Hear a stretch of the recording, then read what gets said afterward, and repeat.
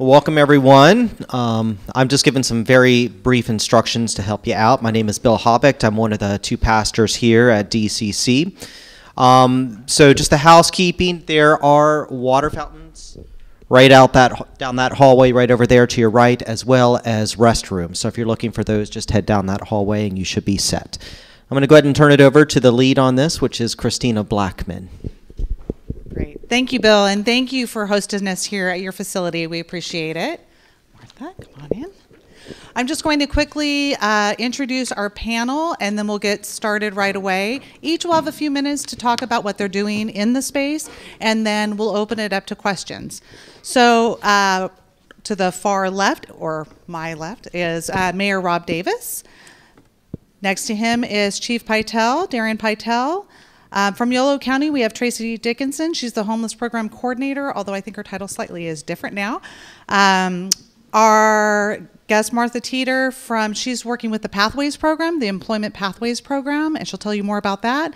And Bill Pride from Davis Community Mills. So I'll turn it over to Rob. Okay. Well, thanks for coming. We appreciate the opportunity to have a community dialogue and discussion, Q&A on this topic.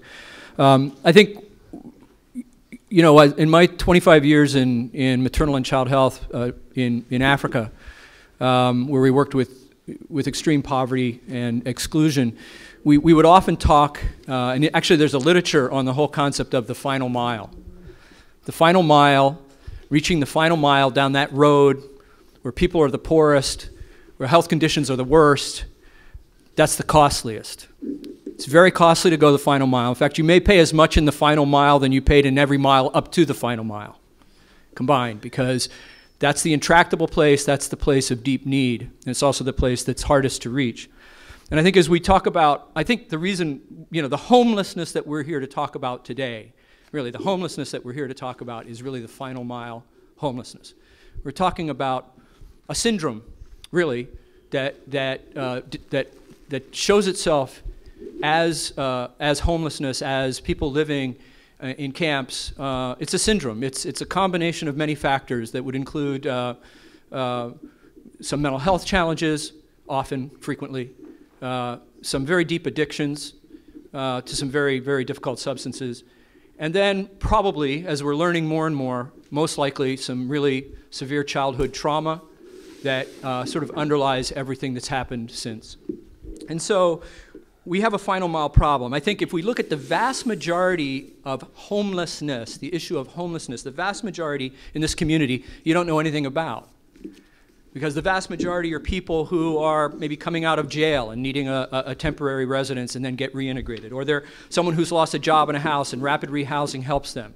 Or they're school kids whose parents are couch surfing and we don't even hear about them oftentimes. Or they're a woman fleeing domestic violence who finds help in a local shelter and then moves into the next part of her life and her children's life. That homelessness, I would wager most of us don't know anything about, because it's not visible. It's not something we see, and most of the agencies that are working on it in this community do so in a quiet and consistent way and help people in ways that never become apparent to the broader population. What we're talking about, I think, based on the emails that I get, is the final mile, the last mile homelessness.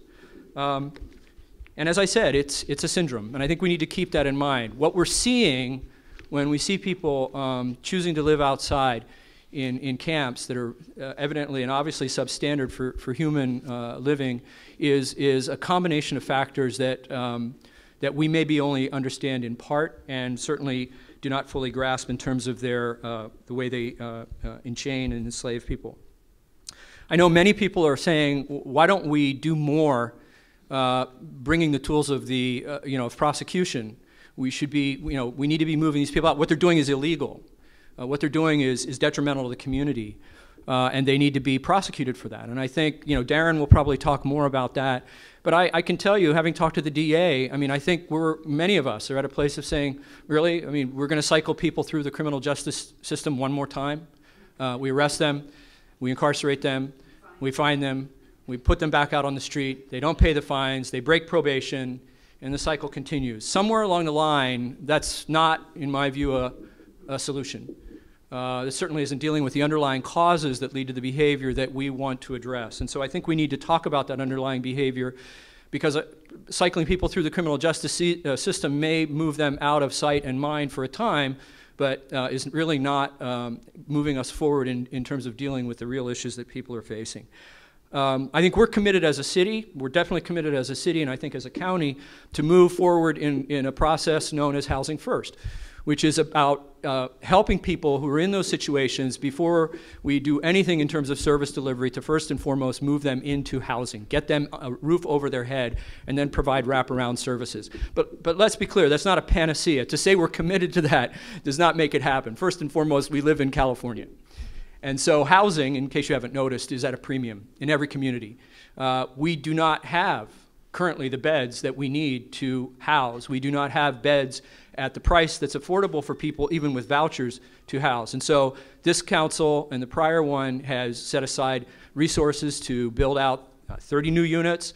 We already have several dozen in the city. We're looking at a voucher program that we can talk about more. But the idea is moving people into housing, and that's where the challenge begins, because once the roof is there, and that's already a challenge, then the wraparound services that really are about addressing the underlying needs of the population in question become important. And lest we think that those are short-term wraparound programs, I think we need to remember that we're dealing with people that have gone down a long road, and it's going to be an equally long road to come back.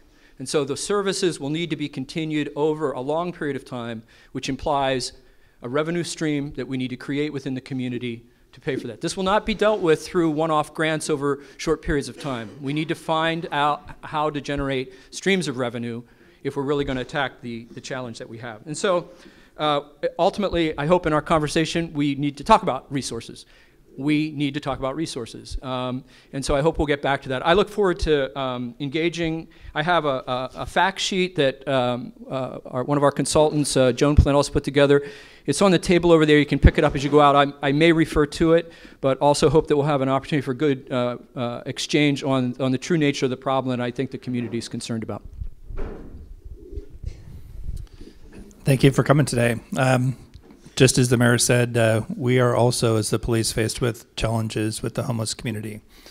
And I think we're kind of the first stop for most people to talk about how homeless are affecting some of the areas in town, downtown, some of the neighborhoods, and everything from where homeless are living or where they're hanging out during the daytime and the effect that it has on quality of life. So we've had to kind of deal with that, and it's very difficult to deal with.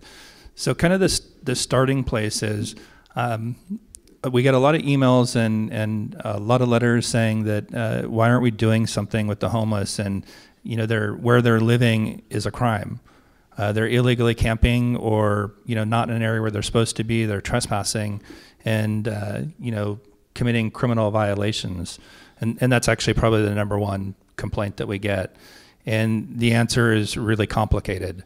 So the first thing that we have to remember is that being homeless in itself is not a crime. And until we have housing for every single human being in this country, we can't criminalize just being homeless. A person is able to, sit down somewhere, and they're able to go to bed somewhere. And if we don't have housing for them, then the real challenge is where are they going to do that? So that's the starting place for how we have to work with the homeless population. So, for example, if a homeless person has no other choice and the only choice is to lay down a sleeping bag in one of the parks, that may be the best place that we have for them for that period of time until we can, find some more either temporary or permanent solution. So there's particular times when, even though it may be a technical violation of a local ordinance or law, the overriding principle that we have to operate under is the United States Constitution, and specifically the 14th Amendment Due Process Clause, which says that just because somebody's committing a crime, you have to take a look at why they're committing it and determine whether the mentality is really addressing the underlying problem. Just as the mayor said, what we're really seeing in the population is a lot of mental illness and extreme addiction in some cases. The overall criminal justice system has changed very rapidly in the last 5-6 years, starting with AB 109 and then Prop 47. And each of these has had kind of an impact on some of the crime or nuisance behavior that people are talking about or concerned about. We get a lot of emails. Drugs are going on in the homeless population. The camps are full of people using drugs. Why aren't the police doing anything about it? Well, part of that is, and the mayor kind of hit it on the head, you can only arrest somebody so many times before you realize that is not the best way to deal with the situation. Under Prop 47, offenses that used to be felonies are now misdemeanors. They don't result in jail time, nor is there any incentive or part of the process that actually helps people get through the addiction problems and deals with mental health. Those are all systems that we're trying to improve, and hopefully working with the district attorney, we're finding different ways to deal with those difficult circumstances. So there's been some legislative changes that have really kind of compounded that problem. I think where the police, where we're transitioning, I just presented a strategic plan last night to the city council. An important component of the strategic plan is to deal with homeless services. Traditionally, we've always looked to Yolo County to provide true help to those in need, whether it's mental illness or addiction or dealing with housing. And I think what's become crystal clear is the county has been cut and cut and cut. And every person that I talk to at Yolo County says the same thing. Yep, we used to do that. We don't anymore. We can't afford it. And I think really what we're recommending to council and the city manager's office is that we start doing some of these things within the city of Davis, functions that were traditionally left with the county. We probably need to get involved in them if we're going to solve some of our local issues. What we're proposing is putting together a team to go out and work specifically with the homeless, including having our own social worker and dedicated staff to dealing with some of the camps and cleanups and relocation when necessary, family reunification, addiction, mental health services. So really having a team of specially trained and specifically assigned personnel to kind of deal with all of the issues and help do case management and hopefully get them into either housing or programs that may help their particular need. So just as the mayor said, really open to questions as we get there and having dialogue about some of these. Hi, everyone. Thanks so much for being here. My name is Tracy Dickinson. I am the homeless coordinator with the County Health and Human Services Agency. I was appointed to this role in August of 2015, so about a year and a half ago.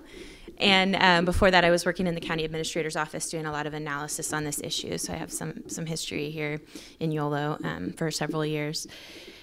So I want to talk a little bit about my role. I'm not a direct service provider, right? So I'm not the one that's on the streets providing services to people experiencing homelessness in our communities.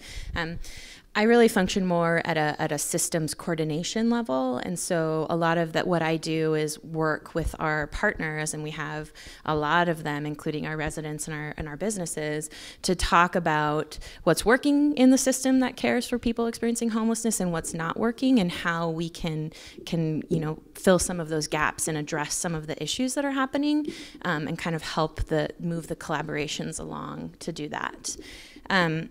But that being said, the county as a whole is a huge service provider. I'm not an expert on the majority of our programs, but I know something about all of them, and I can certainly get you to somebody who is an expert if you have questions about a specific program. But I wanted to just highlight a few of the programs that the Health and Human Services Agency does offer that people experiencing homelessness might, benefit from. So we have some public health programs, and specifically around offering immunizations at low or no cost and things like that.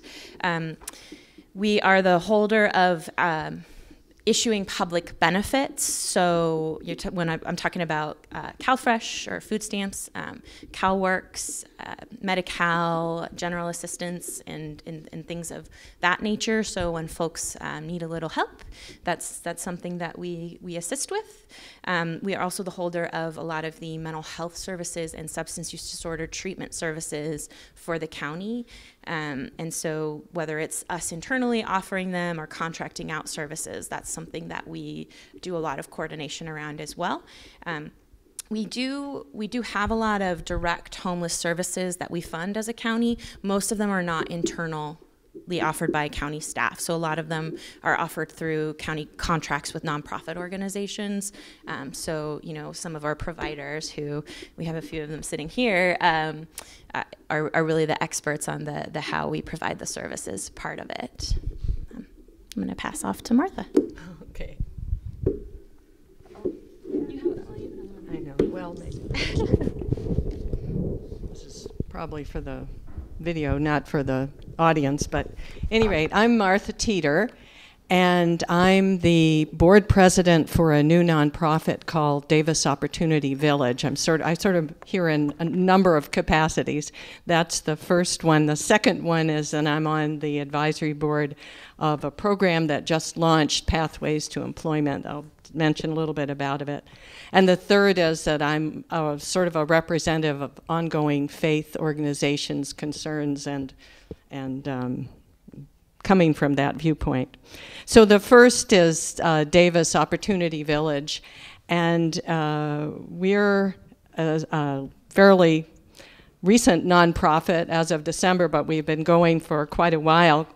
And we're Dove for short, and the idea is that it takes a village. You'll see the little handout I have with the dove coming out of the house. And our purpose is threefold: to advocate for services, to, when we see services not happening, trying to make that work, building micro-housing, particularly village micro-housing, so very small size housing, individual units, and also about education about homeless individuals to enable compassion and healing or wellness to occur. And many people who've been through the system many, many times. I want to give you some hope that there is wellness possible for every single person who's gone through the system. The consequences of homelessness is that lifespans reduce 20 to 25 years, also from severe mental illness and disability and substance abuse. So there's a real equity and health concern. Our Davis Opportunity Village is both interfaith and a community group. The second capacity, I'm here as the advisory board for Pathways to Employment, which just launched, and the idea is to create some jobs for homeless individuals that are downtown, visible, and this program is just launched a few weeks ago. Actually, I think just this week we're on the ground. To build self-esteem could be a fairly small job at first, but then through a period, there's several stages where you might be employed. We're paying $12 an hour. We're fortunate enough to get some funding for this. 5 individuals 3 times a week. And in the first phase, we're working at this lower phase, and then there may be ways to move through the program, maybe to build supervisory capacity for some people who are working, and then to progress to permanent jobs that might be available within the community. So we really want to work with the business community to create some opportunities for employment as well. And the third is the faith community itself. Many different faiths offer meal opportunities during the week and some chances to get to services. Davis Opportunity Village, Davis Community Church offers a Friday Faith and Food where there's a chance not only to sustain yourself with more nutritious food, but also to sit down and talk and to be listened to and to have a compassionate ear. I would close by saying that the problems in our world are so difficult that we absolutely need everybody at the table. We need diversity of race. I don't see much diversity here, but hopefully there's people with ears to hear this who will hear the call. But we need diversity of race, diversity of socioeconomic status. We need people who've been there, who've been homeless, to come and work on these difficult problems. We need people who've been traumatized, particularly the hardest kind of trauma, which is the most common with young children, in homeless individuals, is trauma as young children. And that has a different way to address it. People who abuse with substances are trying to heal the pain and the trauma that they carry around with them in their bodies every day.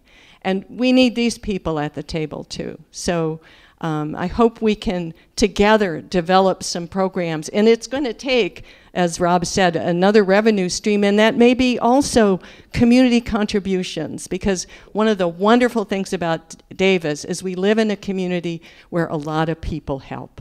We've already seen that in many organizations and Interfaith Rotating Winter Shelter. So I invite you to continue this dialogue. Good morning. My name is Bill Pride. I'm the director of Davis Community Meals and Housing. And I've been involved with Davis Community Meals and Housing for the last 24 years. I've been the director there for the last 16. And I'm going to kind of give you a little overview of what we do in the community and probably mention a few other service providers in Davis who contribute to working with homeless or low-income folks. Like our name implies, we started a meal program back in 1991, which we do at St. Martin's, and we have meals there right now 3 times a week on Tuesday, Thursday, and Saturday. And we generally serve between about 140 to about 175 different folks every week at our meals program. We have, in the last several years, we've worked closely with Interfaith Rotating Winter Shelter and have collaborated with them to run their operations, to run their operations at the local churches, providing trained staff and working with some of the issues they deal with the homeless population that stays at the shelter on a nightly basis. For the last 20 or so years, we've had a transitional housing program at 1111 H Street, and that program houses up to 16 homeless individuals, 12 men, 4 women. And they can stay with us for up to 18 months, and our staff works with everybody involved in the program to get the services they need, whether it's for mental health, whether it's for substance abuse, whether it's life skills training, whether it's getting counseling or getting jobs. It's pretty much almost anything you can imagine we help folks with on a yearly basis. We also have a program housing homeless families in Davis. We generally house 5 families at a time at a small low-income apartment community in South Davis, and again, they stay with us for up to 18 months, and we again give them a whole range of services to help them move out and move into permanent housing and to successfully transition out of being homeless. Most of the families who come to us, almost 40 to 50% are domestic violence victims who are left homeless because of what occurred when their domestic violence problems. Others come to us from various sources, but it's a program where generally throughout a year we serve about 12 to 14 families, and out of that about 80% of those graduate into permanent housing. Last year, about a little over a year ago, we started what's called a New Pathways program, which is considered a bridge or a transitional housing program, and that's what we call a low barrier model, which means that folks stay in the program. Many of these folks have chronic substance abuse issues, major mental health problems, and they can stay in the program whether they're using or not using. And we try to work with them and get them housing vouchers towards the end of the program to move into housing. During the time with us, they get what's called wraparound services to help them deal with whatever issues they came into the program with. And hopefully at the end of 6 months to a year, we can find them some housing and move them out successfully into some place where they can get supportive services also. As Martha mentioned, we started the New Pathways program, the Pathways to Employment program earlier this year. We've been up and running about 3 weeks at this point in time, and we've started folks getting on the ground. It's a employment program to help folks who are some in our programs currently, but also others who are going to be homeless on the streets of Davis, find a productive way to make a living, become productive in the community again, get a regular job, appear at employment regularly, and hopefully make connections over the next time with us, usually about 4 to 6 months they'll be with us, to find some kind of permanent employment in the community.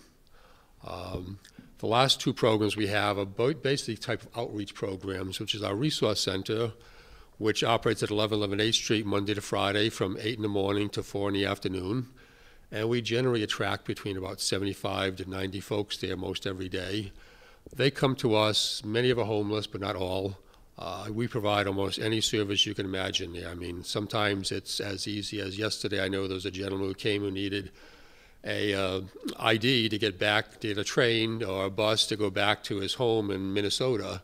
And, we helped him do the forms and go to DMV and get a duplicate ID card, which he did not have, so he can get on the bus or get on the train.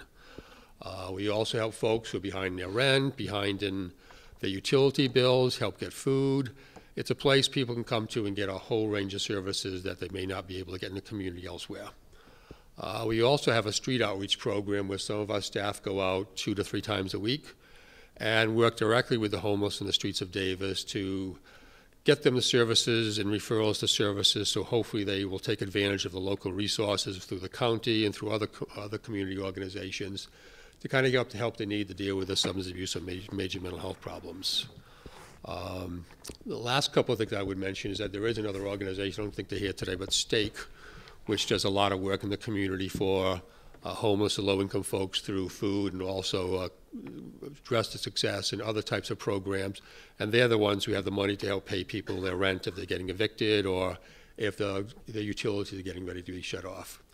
And the last big provider in Davis is Empower Yolo, which has 2 programs in Davis. They have their domestic violence shelter located in Davis, and it's been here for the last, I think, at least 20 years. And they also run the Family Resource Center, which is next door here at the corner of 5th and D Street, which deals sometimes with homeless folks, a lot of times with low-income families, finding them resources and everything else they need. Thank you.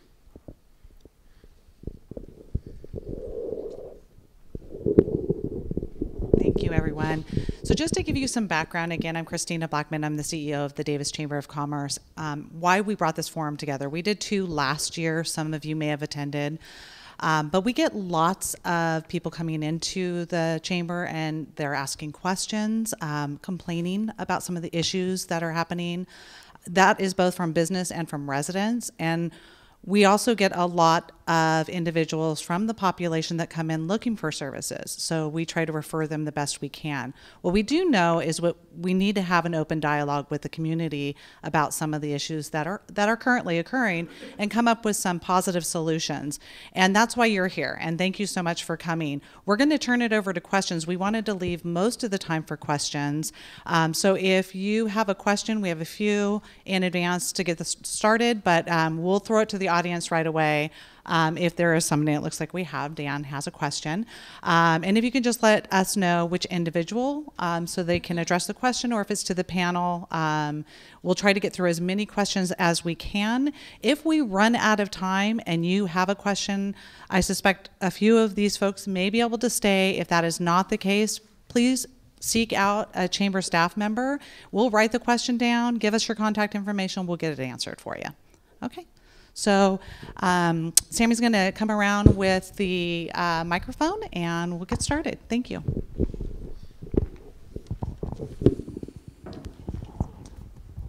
Good morning. My name is Dan Carson.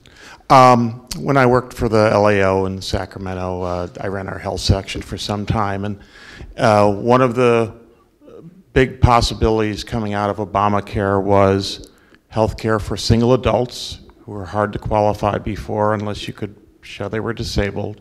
And therefore, you could not only get them health care, but that would open the gates to mental health care and substance abuse treatment, which is not to say that everyone that's homeless fits in that category, but obviously a number do. For either Bill or Tracy, have you been able to tap into that as a revenue stream to help pay for those services? Or has it turned out, as sometimes is the case in life, that it was more complicated than that? I would say that Obamacare and the Affordable Care Act has brought Medi-Cal to many more folks than they used to be. I don't really have a percentage, but I know that the number of folks coming to us who are homeless, having Medi-Cal or some kind of insurance coverage is gotten much greater than it used to be. And so certainly the Affordable Care Act has brought medical insurance coverage to many homeless folks who were otherwise not eligible for it previously. I wouldn't say it's 100% at this point, but it's actually, I would guess 65, 70, 75% of homeless folks generally already have Medi-Cal at this point. And when they come to us, if they don't, we usually try to get them qualified for it. I mean, that's one of the basic services I think we offer to everybody at this point in time. I'm not so sure it's translated yet to great care in the substance abuse and mental health issues. I know there's been some discussion, I know we had a little discussion somewhere yesterday about that there was going to be maybe some use of Medi-Cal and substance abuse treatment, but I think that's still a little bit off at this point in time.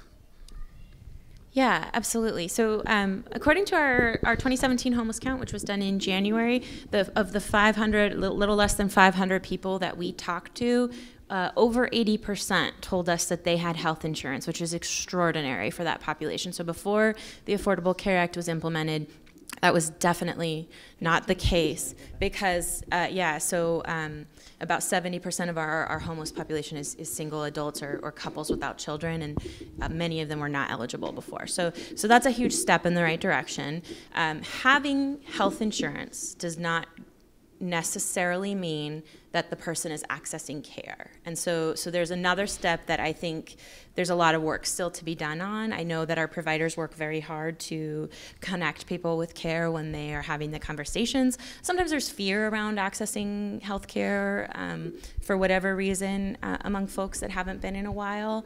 And sometimes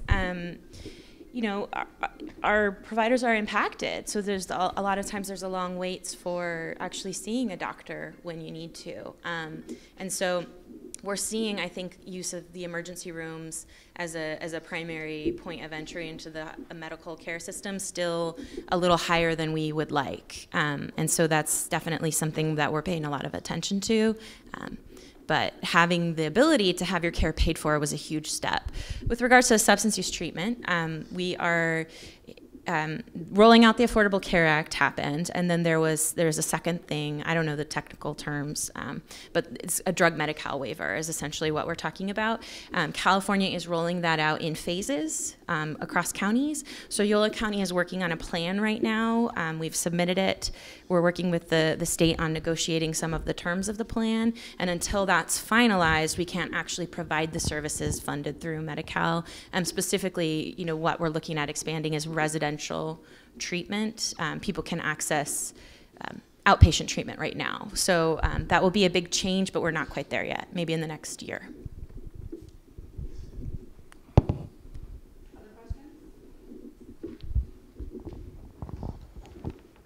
Yes, I have one. I'm Marianne Kirsch. I volunteer for the Interfaith Rotating Shelter, and I have a question for Chief Pytel. And I wanted to ask you this. This is a specific question. Okay, because it happened to me. If you run into a person on the street who is having a mental episode, what should the ordinary citizen do, and how can that person access help for the individual who's undergoing a mental episode at the time?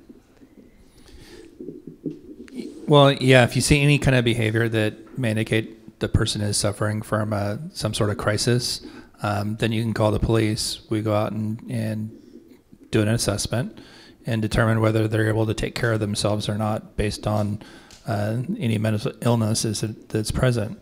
If they're not, then we can take them into temporary custody and take them to the hospital where they're evaluated by a doctor and potentially placed on a 72-hour hold. If we also have an embedded crisis intervention person who specializes in mental health. She works during the daytime, so I think it's Tuesday through Friday now, And if she's working, then, and assuming that it's not a violent situation, then she goes out and does an on-scene assessment to determine whether we need to do the 72-hour hold or not. In many cases, you know, if it's not really kind of a crisis, then she's able to set up temporary reoccurring appointments to help the person through what they're going through. Oh, that's good to know. So should you call the non-emergency number or the emergency number? How should you if do anybody's feeling unsafe, then you can call 911.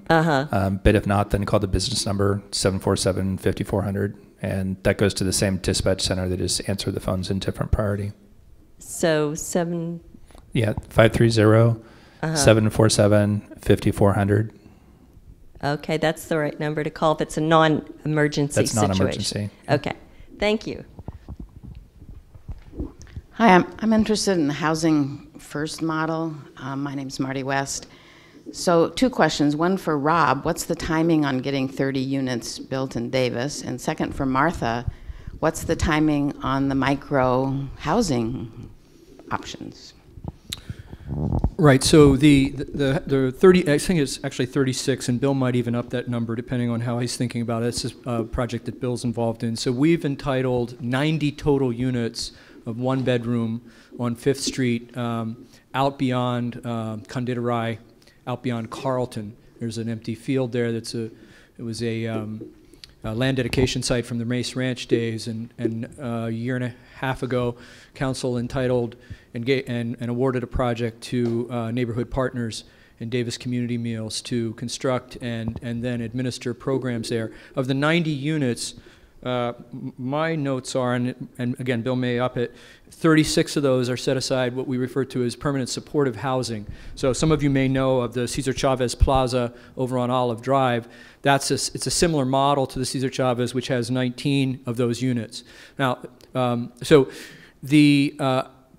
we got an update recently. The funding from the state, and again, I won't get into the arcana of state tax credit or federal tax credit funding, but the developers are still seeking, I think, about $250,000 to round out their funding to break ground on that project. But we do expect it, hopefully in the next year to get going. We're probably 2 to 3 years out on actually providing the beds. We do have, and I don't have the numbers on it, I see some staff here, I'm not sure they do, but we do have the Pacifico complex in South Davis, which is going through a renovation, which should be providing some permanent supportive beds as well. Again, I want to distinguish that because all of the units at the 5th Street, all 90 units, are affordable in perpetuity. They provide housing for different levels of affordability. The permanent supportive comes with case management. So permanent staff providing case management. Again, in the terminology, a case manager does not provide all of the services that an individual may need, but the case manager connects that person to all the services. So again, we're probably 2 to 3 years out on that. What was not mentioned, Martha mentioned Pathways to Employment. We are also working with Yolo County Housing as part of the same grant. So the grant that's paying for the Pathways to Employment is also providing, getting what we're referring to as getting to zero vouchers. Now, just to be clear, most low-income individuals in the county who are in some form of affordable housing are receiving some form of housing voucher. The problem is the waiting lists on these are very, very long. As most people know, these are HUD vouchers for the most part. And so what we're trying to do with the money that we've received from Sutter, which is approximately $250,000 over 3 years, is to provide sort of upfront vouchers to those who are coming through the Pathways program to more quickly move them into a permanent housing situation. But as you can imagine, we still have the challenge of finding market rate or affordable units that the vouchers can effectively pay for. So you'd have to match a voucher to an actual living location. I know some of the folks that have moved out of our Pathways program, for example, have not been able to match their voucher with housing in Davis, even though Davis is their home. So there's that challenge as well. We are housing them in the county. So that's a little bit, I answered more than you asked, but I think the broader context of how we're taking a sort of a multi-pronged approach, That's why I said out of the gate, Housing First as a model is a great model. Housing First as a practice in Yolo County and in California right now is a big challenge because of simply the lack of affordable housing stock that's there to put people into, and vacancy. We're at 0.2% in our rental market, and Woodland and West Sacramento are not far behind. And I'll just use this as an opportunity to make one little statement. You know, that HUD funding is at risk today. So, you know, whether it's, you know, the money that we're giving to Davis Community Meals for some of the transitional housing, for the Resource Center, that's CDBG money or other housing voucher money, at least the budget that was presented by the president is to cut cut all the CDBG and cut a large chunk of the vouchers. So we're in an environment where I don't think that's going to happen. It could happen, and then there's going to be a question of how, as a community, we pick up the slack.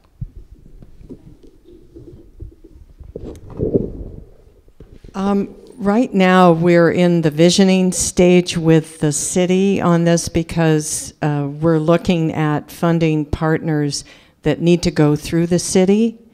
So depending on how that goes, one of the hopes is if we can get a design for the microhousing that it might go up more quickly than other housing, and the price tag might not be as high. But again, as Rob mentioned, we are focusing right now on permanent supportive, so we also will need a revenue stream for continuing programs. And how that we can creatively come up with that is a very big issue. If I could just follow up Rob's comments about Creekside. You know, Creekside is 90 units of affordable housing. 44 of those units are going to be set aside for what's called extremely low-income folks, which mainly are going to be homeless or at risk of homeless folks with what's called a special need, somebody with major mental health problems, substance abuse issue, physical disability, or some combination thereof. And the great thing about extremely low-income housing is that for the folks who are just SSI recipients, if they were getting $800, $850 a month, the rent there for one of the units is going to be in the neighborhood of $250 to $300 for the unit, which is probably a third of what it is, or a fourth of most of the one-bedroom units already existing in Davis. And we already do the same model over at Cesar Chavez Plaza, which we had up and running for almost 10 years now. And that program was set up to have 19 units of special needs housing at extremely low income rates. And currently, because of a variety of different things with housing choice vouchers and program-based vouchers, we currently have about 43 special needs folks living there also. And so, I mean, the model is... What's your waiting list there, Bob? And the waiting list goes on for 2 to 3 years, unfortunately. And so, I mean, if you go in there and put an application now, you're probably not going to get your name called at least for another year and a half, maybe 2 years. And Creekside was originally scheduled to open in 2019 with a groundbreaking this year. I'm not sure we're on that schedule at this point, but if we are off, it's not going to be much different than that, I don't think.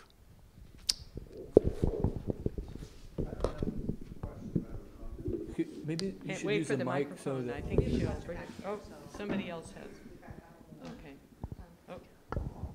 The amount of money that you need for these projects is so large that in terms of community support seems so small that we would raise. Is it a place where the community would feel that it make a difference? Because otherwise you need a much larger stream.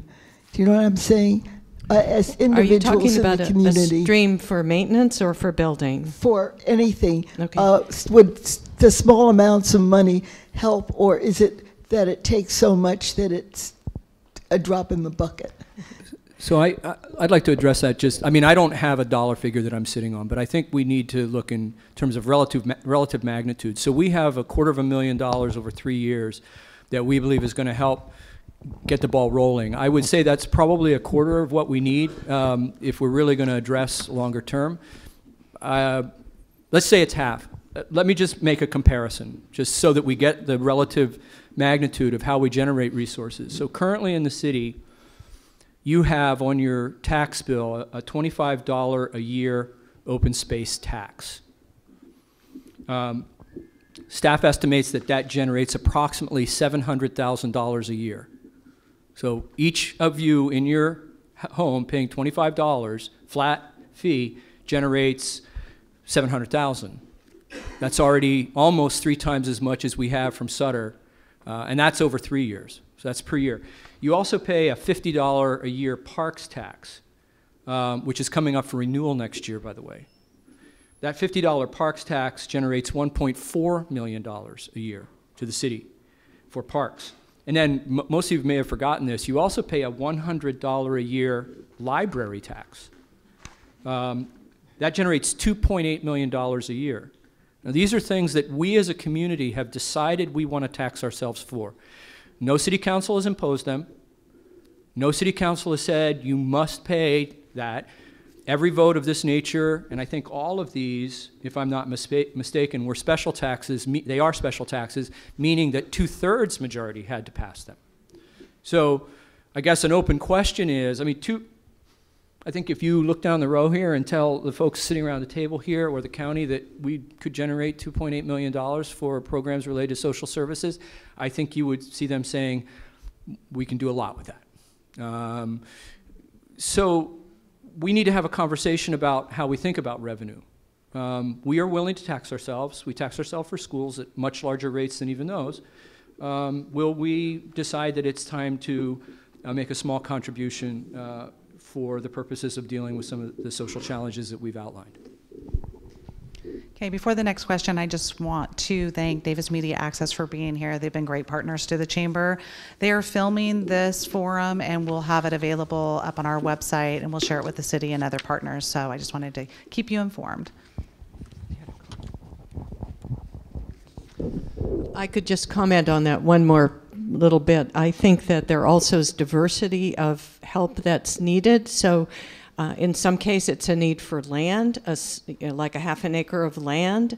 And in other cases, it might be services that a community could provide. I mean, professional services is one thing, but also there's support services. And we're starting, a wellness center is coming to Davis for mental health clients, and there's peer counseling there. So getting trained to be a peer counselor at a wellness center might be an opportunity. So there are opportunities for service that the community can give as well as financial. Oh, then I just got to, sorry, I know you want to make a comment, sir, but so let's talk about that in-kind kind of giving. So case management, and I don't think we've done enough of this in the community. So I think Tracy could speak to the example of the Bridge to Housing program in West Sacramento, which I think arguably has been very successful. I think the success of programs going forward for populations that have special needs is really going to rely, we talk about the wraparound services or the permanent supportive services. Some of that is specific services, right? Some of that is specific mental health services or counseling services. But there's a large piece of this that I think, because there's members of the community that have been involved for so many years in things like the Interfaith Rotating Winter Shelter, volunteering at Davis Community Meals, that we have a kind of a uniquely equipped population to do another piece of this case management, which is, you might call it, some communities they call it advocates, or some communities call it mentors. Some communities just call it people that come alongside other people. And that is the relational piece of willingly walking with someone who's moving out of a situation of maybe addiction, homelessness, living with their mental health challenges, living with their addiction, to be in relationship, to be there to say, you know, are you going to your doctor's appointment? Are you maintaining your regimen? How are things going? That's really important work. And I think we often look at the, you know, sort of the nonprofit or the state bureaucracy as the, you know, sort of the experts in managing the situation. But I don't think we should underestimate the importance of the model, which I know organizations like Grace in Action have and Davis Community Meals to a certain extent, of relational being with people. Bill said to me one time, and I'll never forget it, and I quote him oftentimes, you know, we need to be in relationship with people because every once in a while there's a moment of lucidity. And people in that moment of lucidity are ready to make a change. And I've seen this. I can give you a couple of cases when I was working with Bill and with his organization and others, where people came to us and said, I am going to die if I don't get out of this. And at that moment, if someone's in relationship with them, then there's an opportunity for a change. And in some cases, that change was, we can send you home to your family. In some cases, that was, we can get you into an alcohol rehab program. And so I would appeal also as we go forward that we think about giving in terms of the time, and we need mature people who can take rejection. Because a lot of the relational is about walking for weeks and weeks with people who will tell you, I love you, I love you, I love you, and then tomorrow it's F you, get out of my face. And we need to be committed to the relationship. And if we do that, then we have a possibility of moving beyond just to talk about financial resources to recognizing that the greatest resource we have as a community is the relational potential we have with the citizens of this community. So before I get off council, I really would like to see a mentoring program established around all of the services that we as a city are starting to roll out, because I think there's real importance in going that direction as well. My name's Alan Goulding, and I first just wanted to say I'm very impressed with the compassion shown by many of the people in this room. But, Mr. Mayor, are you creating a magnet for homeless? You are, I believe, a little naive in thinking that 90 units is going to solve the problem. What it's going to do is attract 300 more homeless. If you speak with the police officers on the street, they will say anecdotally, off the record, that Davis has become known along the West Coast as a place to come if you're homeless. How are you going to stop us becoming a magnet for homeless, not only in California, but the West Coast? I think you need to be working on tools to control that.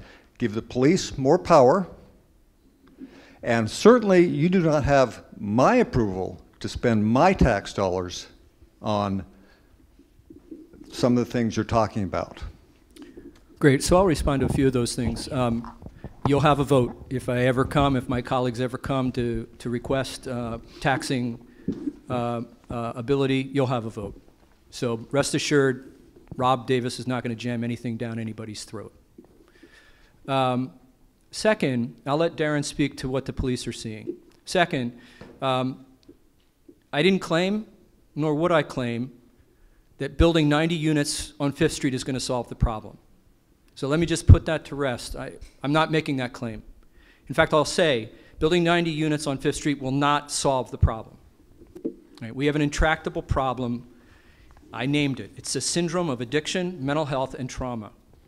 Building a structure will not solve that problem. I want to be absolutely clear with you on that. I don't believe that.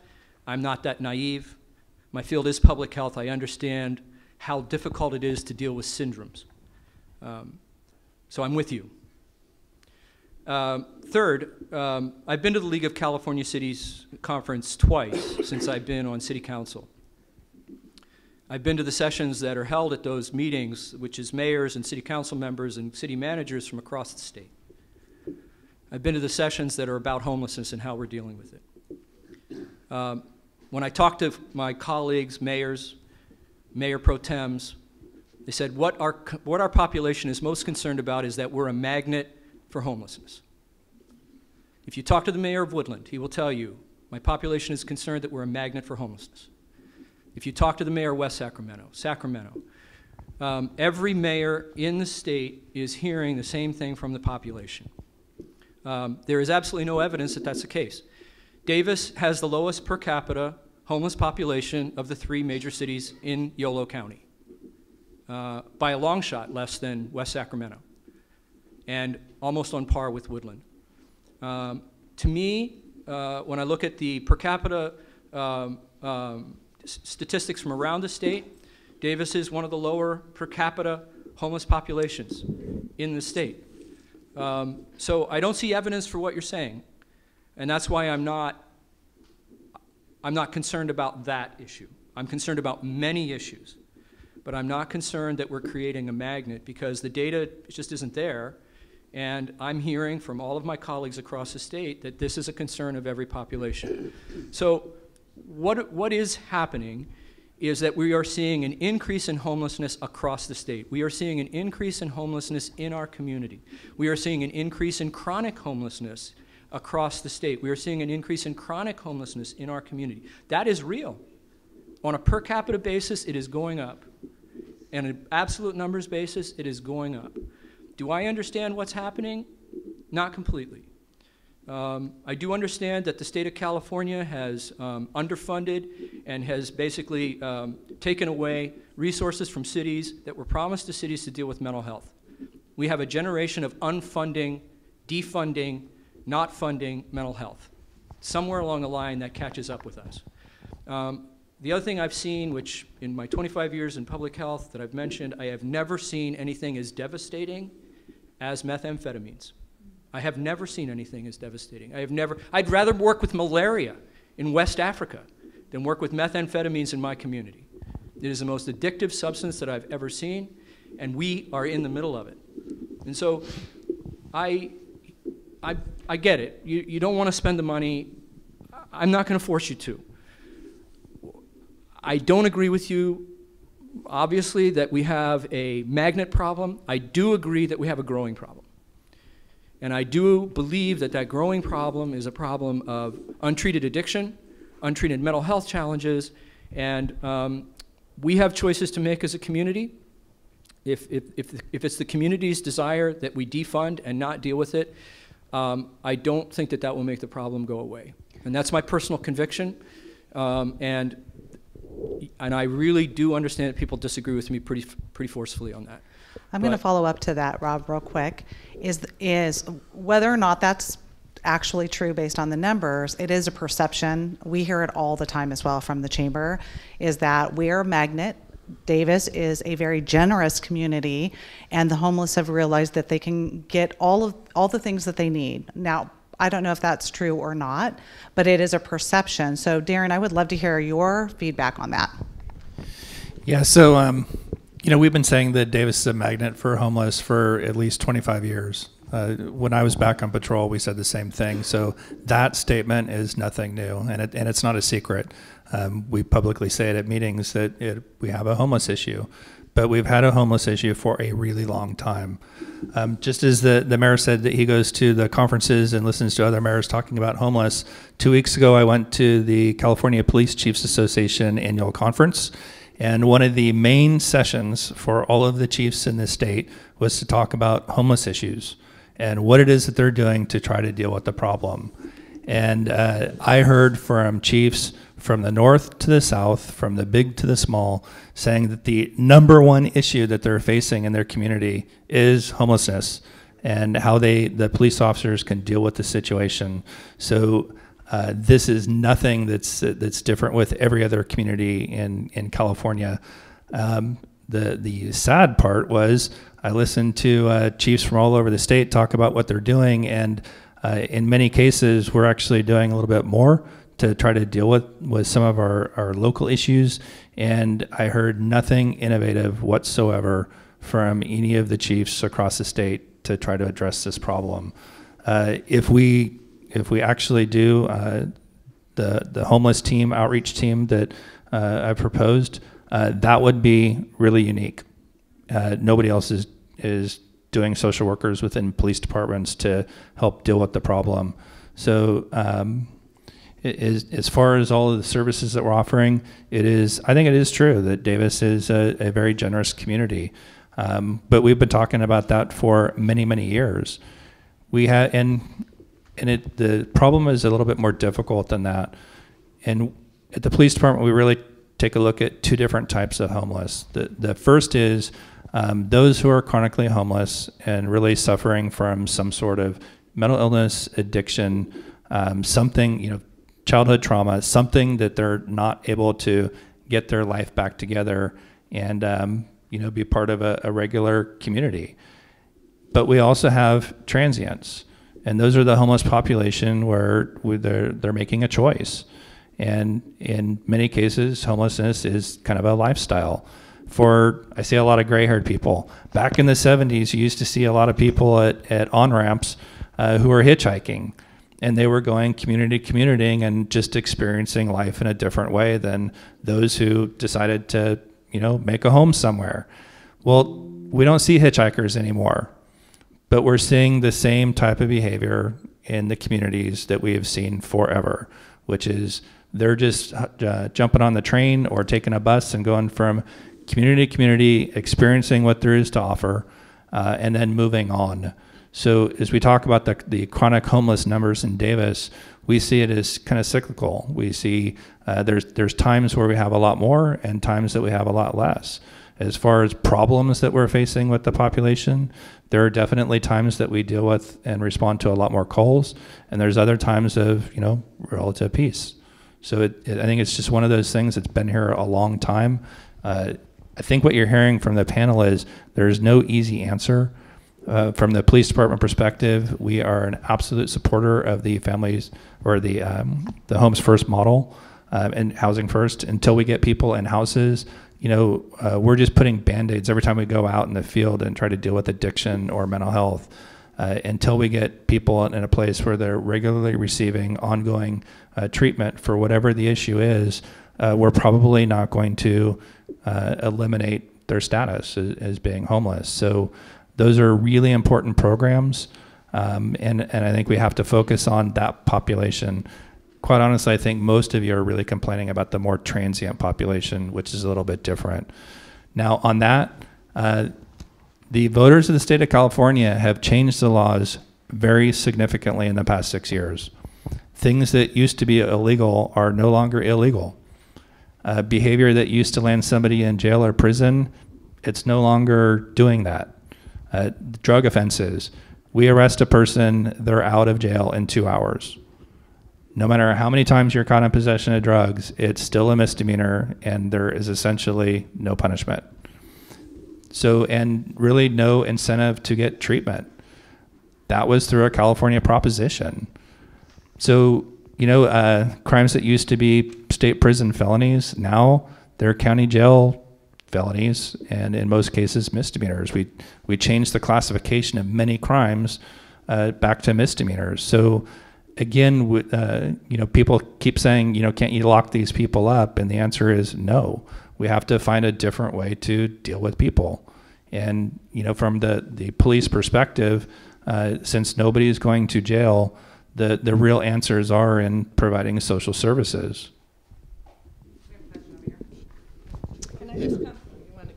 I did. I just wanted to follow up on the gentleman's question about how many homeless there are in Davis.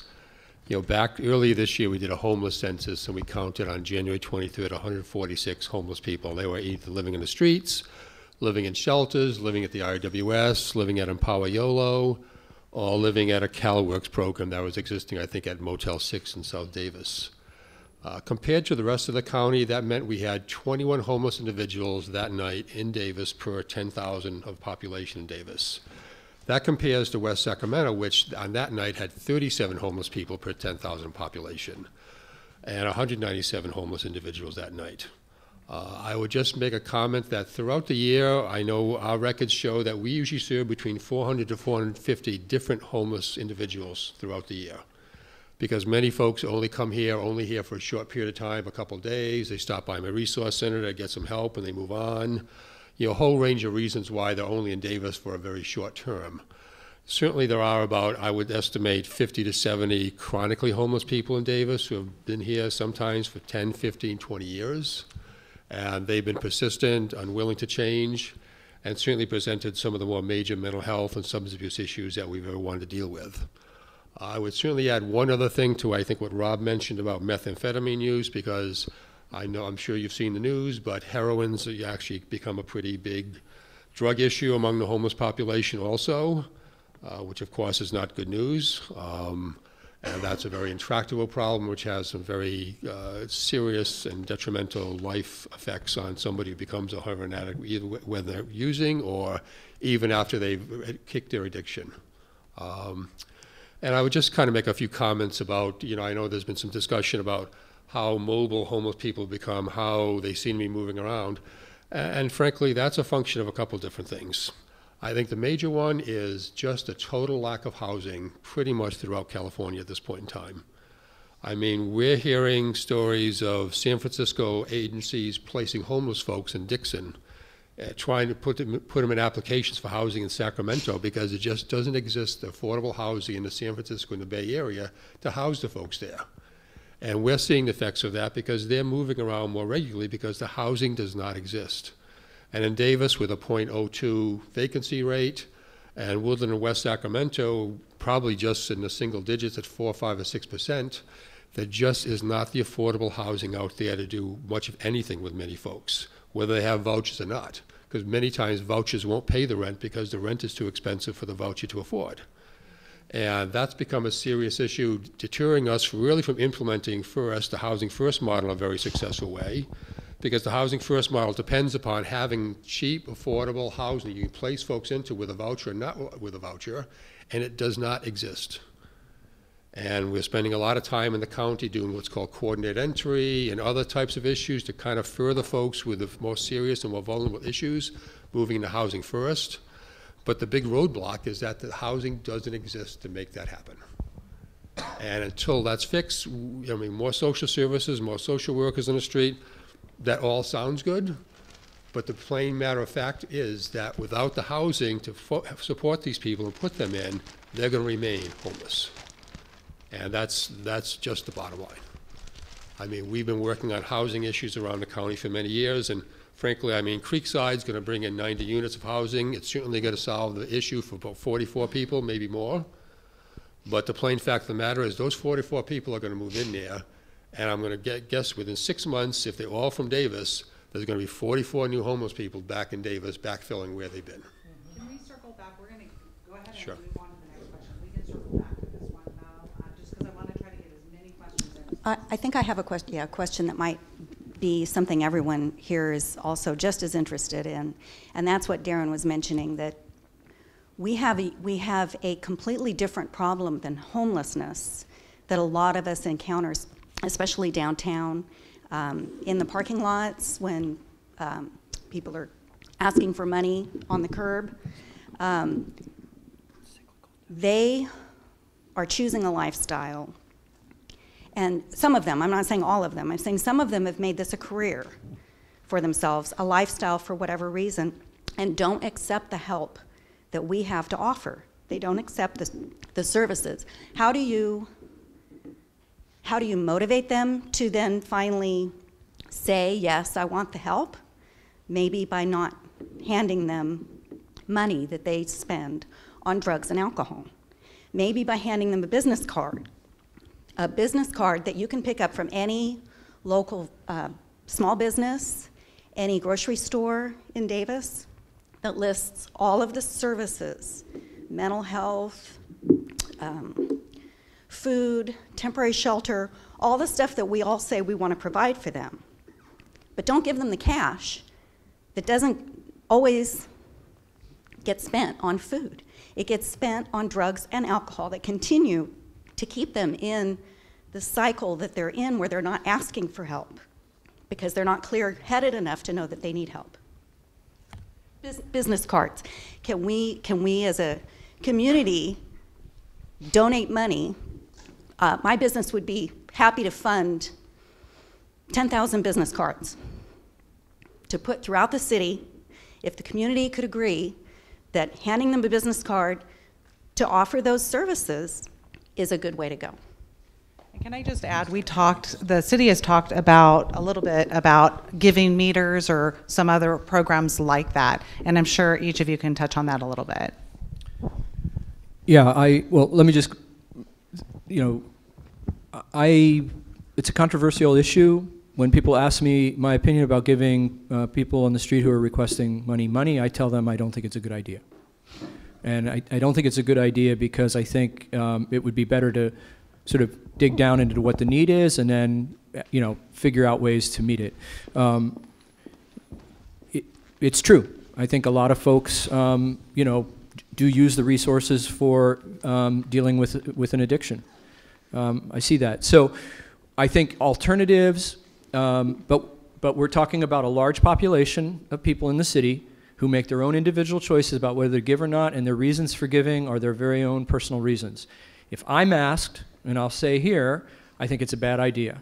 I think it's a bad idea because I think if people are hungry, we can feed them. If people are in a crisis situation, we can get them into a crisis intervention way. If people are without housing, we've heard that's a challenge. But we can at least seek out, and we do that. I run into people a lot downtown who I help get to Woodland if we don't have beds here, or help the person get into a crisis bed who was fleeing domestic abuse. We can help people in that way. But I think folks that are again, deep within an addiction, looking for money, I don't think it's a good idea to give. People disagree with me on that, but I don't think it's a good idea to give. And I would rather that we put resources into strengthening the types of services that are currently lacking. Whatever method we come up with, whether it's sort of a giving meter or whether we use a system of cards, I think I think it would be useful to say, to help people to have a more nuanced understanding that simply giving is not necessarily the best response to what's in front of you. I think a much more appropriate response is to, and we don't do this, of course, but is to try to understand exactly what need is being presented in front of you. That takes more time and it's much more difficult. He kind of said what I was going to say. So yeah, this is one of the most controversial issues in this community when it comes to homeless. For every person that says never give anybody any money and don't provide services, there's other people with the complete opposite view. At the police department, we always hear the complete opposite views. For every time somebody's reporting a homeless camp and I want it out of here right now, there's 3 people emailing going, they're not doing anything wrong. And kind of providing money downtown, panhandling is the same way. I do have thoughts on it. Providing money that's going to drugs, alcohol, and tobacco is never a good idea. And that's commonly what is happening when panhandlers get money. We're seeing a lot more drug abuse in the population than we ever have before. So Bill mentioned heroin, and it's cheap. Heroin is really cheap, but meth is even worse. So when I first started in law enforcement back in the 80s, that was still during the old heroin crisis. But by the early 90s, meth appeared, and nobody really did heroin. And then suddenly, about 2-3 years ago, we started seeing heroin use again. In fact, we had many heroin-related overdose deaths occurring here in Davis. Well, now heroin, the prices dropped significantly, but the price of meth has dropped even more significantly. 5 years ago, an ounce of meth, we were talking about $500, $340 to $500, depending on how much cut was in it. Now, an ounce of meth is $60. That's 340 doses of methamphetamine. So, going out and panhandling for an afternoon, most of the panhandlers are telling us they receive somewhere between $60 and $180 per day. And essentially what they're doing is turning that into drugs. So we're going out and actually all of the homeless camps really, we're finding hypodermic needles, which is usually either meth or heroin. That's very common now. So most of the camp cleanups we do are kind of hazardous material areas. We're seeing more and more needles show up into the parks when we're arresting people for being drunk in public or under the influence of drugs. They have money in their pockets and drugs in their pocket. And again, this is a really difficult issue because they're only going to jail for a very temporary period of time and not actually seeking help. On the issue of how is it that we get people help? Well, I hate to say it, but it really is about relationship building. And that's why I'm really supportive of the kind of the social service aspect and building relationships with the community. We also see the exact same thing that the mayor was talking about. You get these fleeting moments of somebody who says, I'm about to die, or I just need help. And the worst response that we can give is, I got nothing right now, but we can get you on a waiting list. And that is just absolutely devastating, and it's a lost opportunity. But the more that we're able to build relationships with the population, the more likely that we are able to align services. And I think we do have to start improving many of the services that are either no longer offered or should be offered. We have time for maybe one or two more questions. Yeah. So keeping everybody's time in mind. So Martha, you had a quick comment you wanted to make? Quick comment with the Pathways to Employment. We're hoping that to set up giving meters specifically to support the program, so it gives an alternative. So I have a couple of things to ask or to say. I appreciate the part about developing relationships with the homeless. I believe every human has value and deserves dignity. But last week, I received this long email from a neighbor. It was sent to our whole entire neighborhood about all of the camps that are across the street from our houses, including camps that are setting up at the church that's also on our street.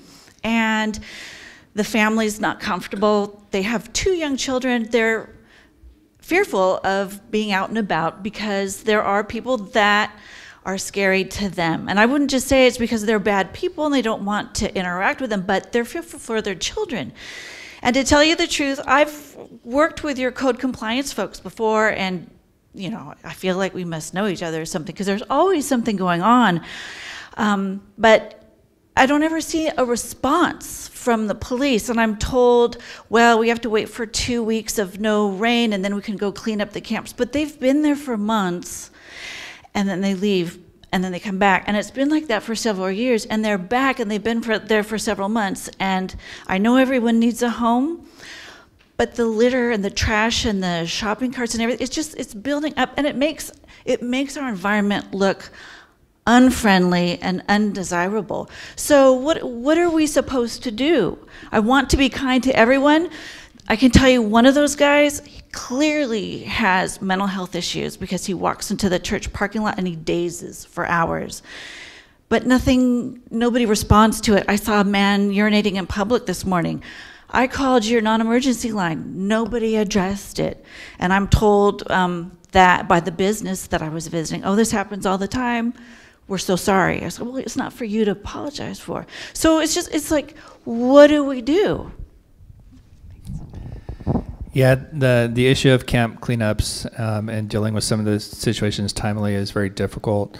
The first part is the constitutional considerations on how we go about displacing people. So really, the cycle that we're in right now is displacement, cleanup, displacement, cleanup. And it's a never-ending cycle. And that's part of the reason why you're hearing that Housing First is such an important model.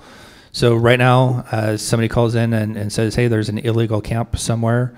People are living there, and it's dirty, unsightly, a nuisance.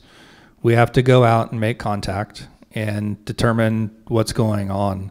The first thing that we try to do is align services for the person and see if they're eligible for any type of relief.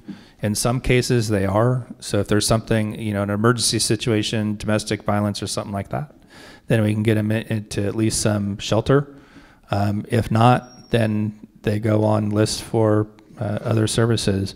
We work with Davis Community Meals, who goes out and does first contact with a lot of the camps and see if they can align services or not.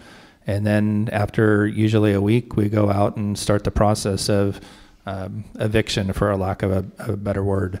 And then from there, there's due process requirements for how long the person is noticed, giving an opportunity to leave, giving an opportunity to clean up, and then where are they going to go?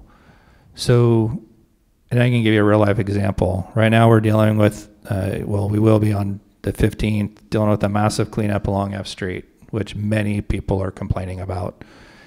And we're also dealing with a pretty massive cleanup over along the 113 near Sycamore. We already know what's going to happen. The F Street people are going to be relocated or dislocated, and they're heading to Sycamore, and the Sycamore people are going to F Street. So it's this is this never-ending cycle that we're in. Pretty much the camps are located in areas that are still in sight at times, but not really on the beaten path as much. And that's really the cycle until we were able to provide some housing. As far as laws, dealing with infractions such as, urination in public and things like that, those are really difficult and challenging in dealing with the homeless population. It's kind of unfair. One of the things that I see for most of you in the room is I'm guessing by the way that you're dressed and appear that you have money. When you don't have any money, you're not going to pay criminal fines. And so even if we cite you, that doesn't necessarily mean anything. Yep, you may go to court, judge may impose a fine, but you're not going to pay it. We have some individuals that have 10 or 15 warrants for them for not taking care of previous fines. That also can potentially lead to other problems, and we're starting to experience this now as well.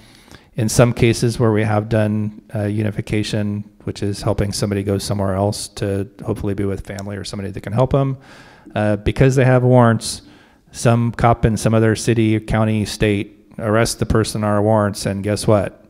They have to come back here to Yolo County.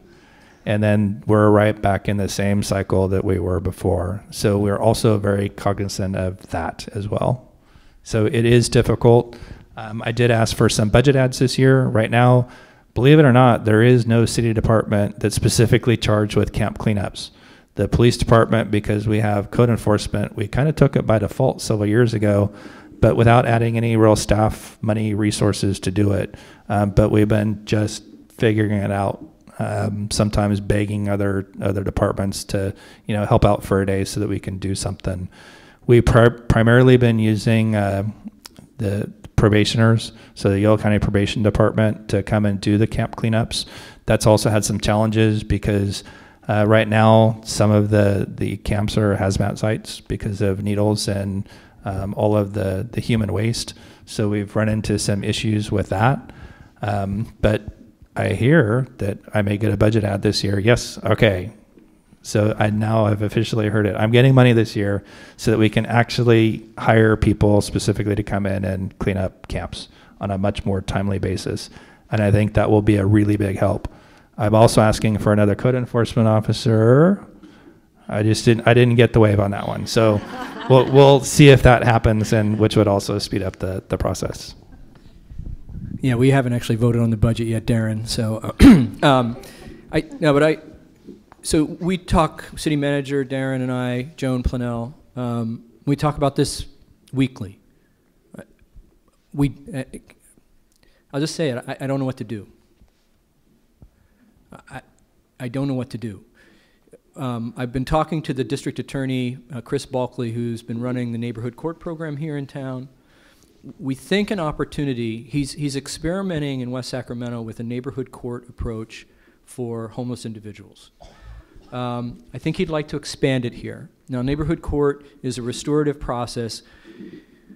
The value, I think, for a situation like this is that we can train people who will sit on panels with folks who are being arrested for certain behaviors, and we can talk to them more directly about the harms that this causes the community.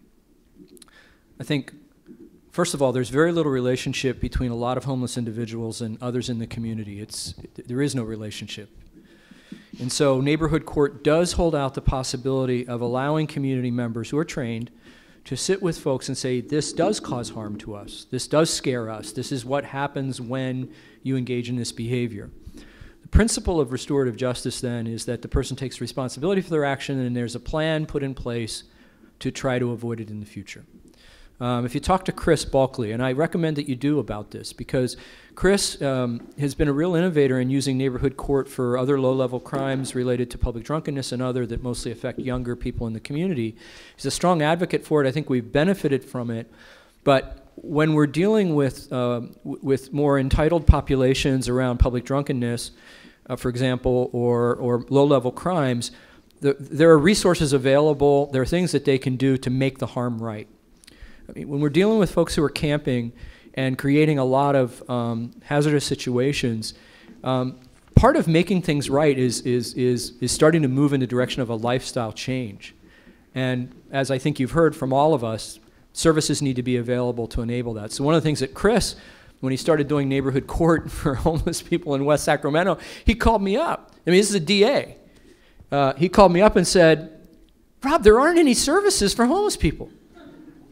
I mean, they're coming into our program and we have these things that we're asking them to do and then there's no place to take them. And so it's kind of nice when the DA becomes an advocate for, you know, mental health and other services, but I think that's exactly what happens through a restorative process, is that people begin to realize that we have a systemic problem and that we need to deal with it systemically. And I just want to say what I said to you. This is the most intractable problem that we have. And I don't know what to say except to ask for patience as we try to put into place structures and systems that enable us to move more people out of those situations and provide them with the services they need. And it is a long-term project. We're just nearing 1 o'clock, so we're out of time. And if you'd like to remain, if anybody can stay for a few minutes, that would be great. But in the last minute, if each of you, one sentence, what do you think the solution in your mind will be for this particular problem? If you can do it in one sentence, I know it's a huge problem. What do you think? I would ask us to be patient and to be willing to engage in a relational approach to solving this problem. You did it again to me. Yeah, I was going to say the same thing. Be patient. You know, we get a lot of phone calls, complaints, but we're really trying to operate both within the law and trying to do best for the people that we're working with. So be patient. It does take time, and I know that causes frustration, but we really do ask for patience. I will third that patience and relationships. I think they're critical, and also the solution is housing. So that's what we need to continue to work on. Yeah, make way for innovative housing that is below perhaps the usual limits that are allowed, and develop compassion. I'd encourage everybody to go to acesconnection.com and learn about adverse childhood experiences and what happens, how addiction feeds trauma, childhood trauma, and how to get out of the cycle. I would say patience, relationships, and I'd go home and write on a chalkboard 1,000 times affordable housing. Great. That is the main issue. Well, thank you, all of you, for coming today. We hope to continue this dialogue. I think we all can agree that it's going to take all of us working together to come up with a solution. Obviously, housing and funding is going to be a critical need. I had a comment made that perhaps if the city is interested in people who want to mentor or be a part of the solution, how would they get engaged? I mean, I don't think we have a program yet. And I think that's, you heard me say, that's one of the things that I'd like to see develop before I leave office next year. All right. Maybe they could be involved in the conversation about mentorship. Let's get in touch with Rob. Yeah. Sure. Yeah.